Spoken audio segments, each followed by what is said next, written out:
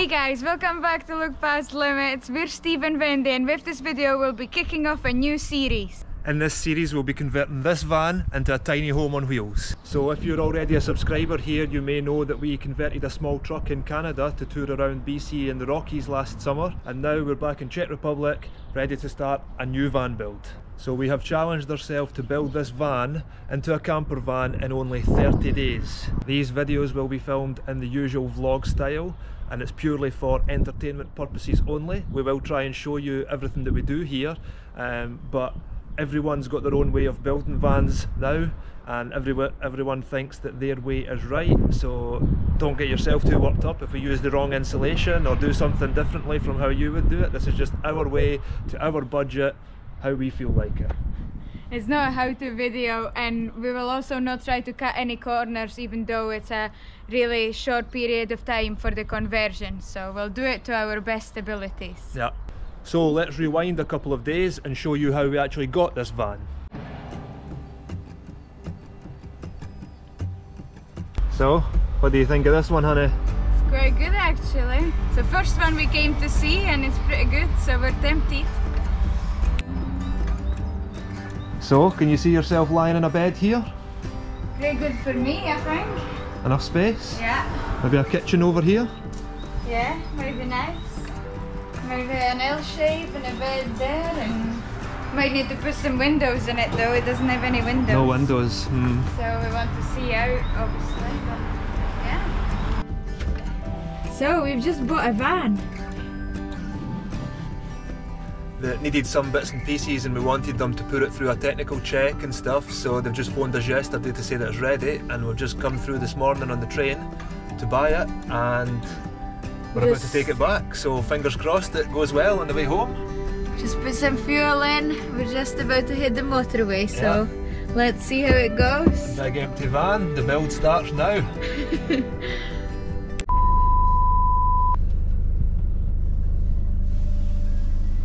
What's happening? Not good.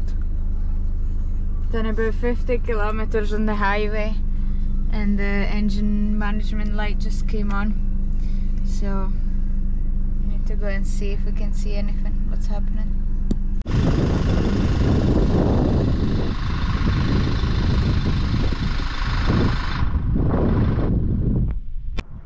So the 30-day build time is going to be 30 days of actual building, actually working on the van. As you saw already, when we were driving home we had a little mishap, so as soon as we got back we sent the van to the garage to see if they could look at it, to see if we could get a repair. It was there for 3 or 4 days. It turned out, luckily enough, to be nothing. This was all that was causing the problem. It's a pressure solenoid from the turbo. It didn't cost us very much to solve it, but it did mean that we were without the van for a few days. So we have used those few days to be researching materials and ordering all the stuff that we need for the van. We were also deciding about layouts and how we want the final van to look. Yeah, so we've had some deliveries arrive from stuff that we ordered online. We went to some hardware stores and timber merchants and the like, and picked up whatever we could.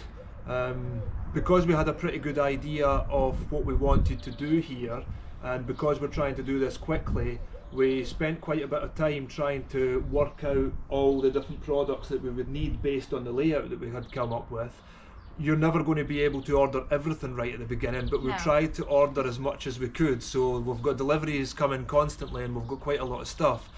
That meant that we could use the time well whilst we didn't have the van when it was in the garage, and it also means that it should speed up the rest of the process, because we shouldn't have to take time off each day to go and buy parts, hopefully, if we've already got it all here. That's the idea anyway. We'll see if that works out or not. So let's show you around. Yeah, let's show you the van, tell you a bit about it, and tell you what kind of layout we've come up with.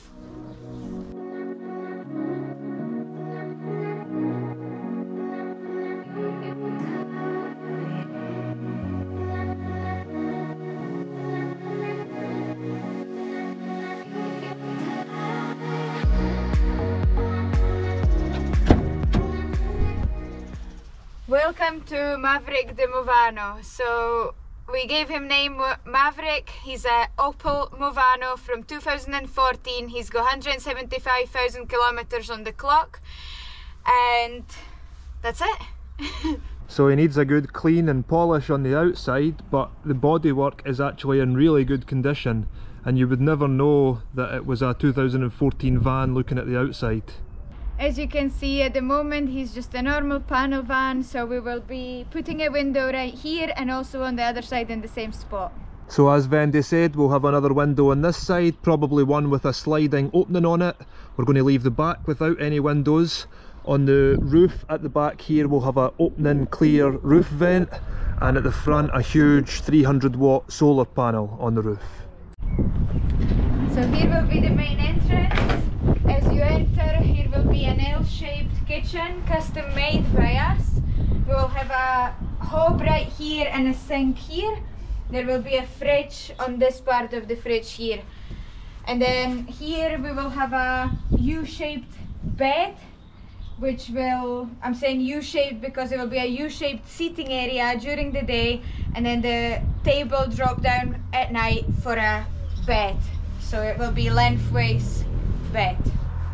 So under the kitchen here we'll have the gas bottle or the propane, the wastewater tank, the freshwater tank, the fridge will be here, the main electrics will be here, the diesel heating system here, some fuel for the diesel heating system, loads of storage all the way around here, and the toilet underneath the bed, which should slide out and be used here. It's an L2H2 van, and we want the build to look really spacious and open, so because of that we decided we will not be having any toilet or shower cubicle. So this is exactly how we picked up the van. We've not started doing anything yet, and as you can see on the walls here we've got some ply. This might come in handy. We don't know what's under here, but we imagine probably nothing, so we'll have to take all of this off and insulate underneath here, insulate the floor and the roof. We also do have a floor which is already here, which is going to be reusable it seems, because the wood's in pretty good condition. And I'm 6'2" and got full standing headroom in here with a bit to spare, so even with insulation on the floor and the roof there should still be plenty of space. So Steve already mentioned about the big solar panel on the roof. We will be making this van to an off-grid standard, so the solar should run everything in the van all the time. There will be a hookup point which you can use when you will be on the campsite, but apart from that you shouldn't need it. So there you go guys, that's the plan. That's what we've came up with for converting this van into our off-grid tiny home on wheels. We'll see how it goes. When you're building things nothing usually goes to plan, but we'll try our best. And check in with us tomorrow when our clock starts ticking for the 30-day challenge. See you tomorrow guys for day 1.